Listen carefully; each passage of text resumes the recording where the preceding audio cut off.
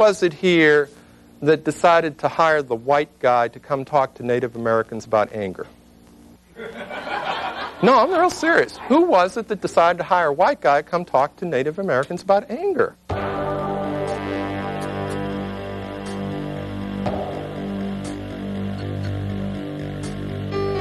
When you're doing training with people, if you can make a connection through stories of things that have happened to you, things that have happened to them, please share, things that have happened with other people.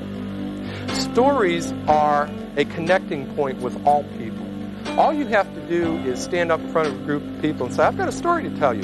All of a sudden, there's an ingrained, everyone, I hope he's good at it. I've only got 2 chips. Jay's got about there.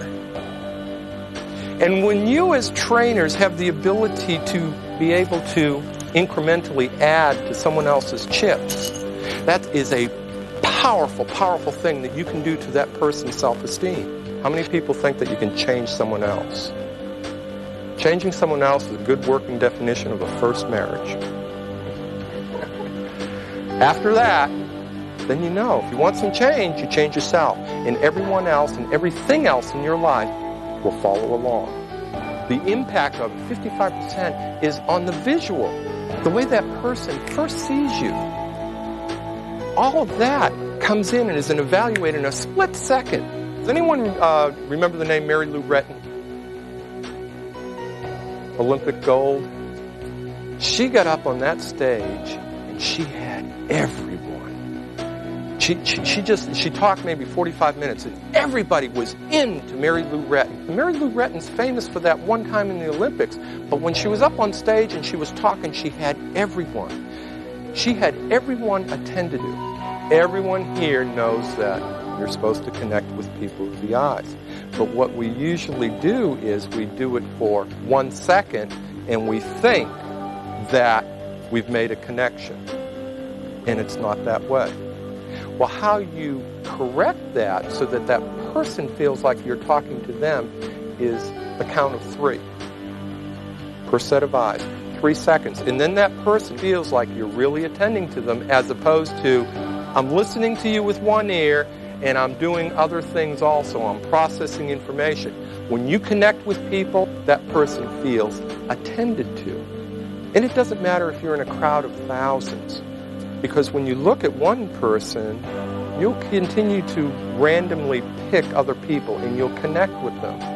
Everybody else at the corporation I worked at, they had neat classes like how to do Windows and all these technical classes, and their classrooms were filled with people just thirsting for knowledge. And mine were filled with people that were sent. Hi.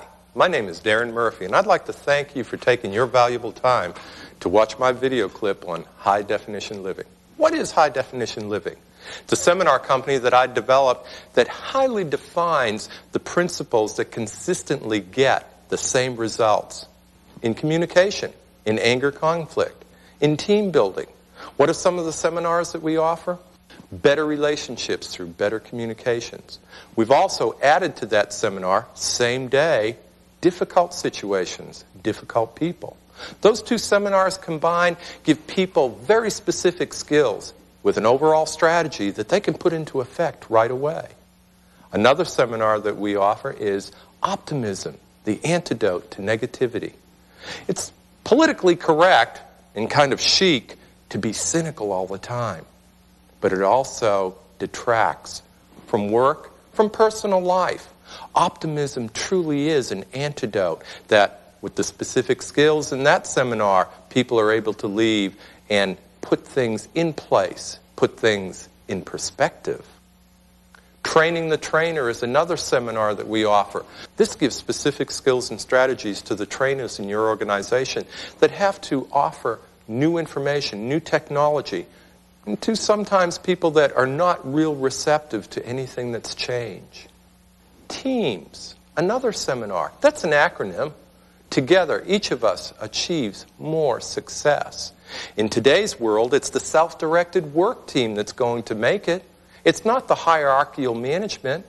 They don't know all the problems that are in the specific area that the team is working on. It's self-directed work teams where people once again have the responsibility.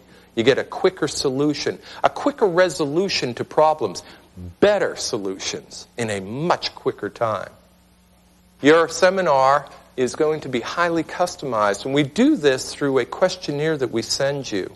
And after we get it back, we look at it and we take these principles that we've defined and we apply it to the unique situations that's facing your company. Does some of these sound familiar? Employees that are just not team players. Employees that come through that front door with a minus sign across their forehead, cynical to the hilt. Employees that are easily offended. Employees that go out of their way to offend other employees. At High Definition Living Seminars, we have seminars that are designed for those specific problems with principles and specific skills and strategies in place that you can use immediately. The people that attend the seminars will have these that they can refer to. An overall game plan. With each seminar, we have the timeline system in place where if they choose to do it, it's guaranteed effective to put these skills and strategies in place by a certain amount of time. And by the way, I'm quite aware that the majority of people are sent to my seminar. They didn't go voluntarily. There's a wall there initially. I know how to break through that wall to get those principles with the skills and strategies so that at the end of the day, the people leave with knowing this seminar was done for them, not to them. Let me sum it up for you. I'm what you might call a user-friendly speaker. When you work with me, the learning curve is not too steep. I will work with you at your convenience. I'll listen to your needs. I'll assess the situation. I'll customize the seminar specifically for your employees. At the end of the day, when they leave, they will know what you want them to know, and they'll get it. My name is Darren Murphy, and I hope to hear from you soon at High Definition Living Seminars.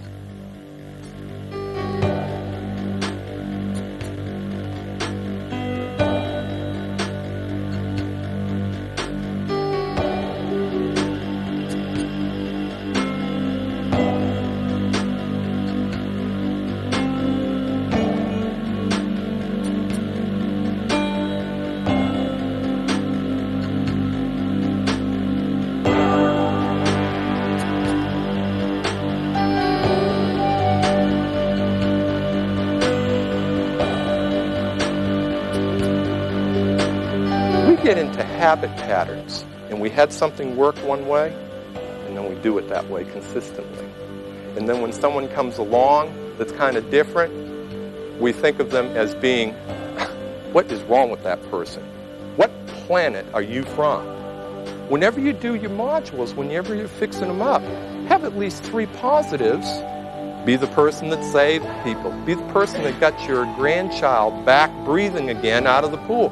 Whatever, 3 positives and 3 negatives. And when you're doing that, then you're going to be talking to the whole group, regardless of the thing that reinforces them to want to do, to practice, to learn. The worst thing that any human being wants is rejection. The best thing anybody wants is acceptance. And one of the first things that you can do to show someone that you are accepting them is to remember their name. 38% of the impact that you have on people is your voice, the auditory. And here's the kicker. We're rational beings. 7% is the content. So people look at you first, and then they listen to the quality of your voice, what you're saying, not so much, but how you're saying it. And then 7% content. I once read from a 4th grader about Socrates. The 4th grader was writing an essay. Socrates was a speaker. He gave advice. They poisoned him.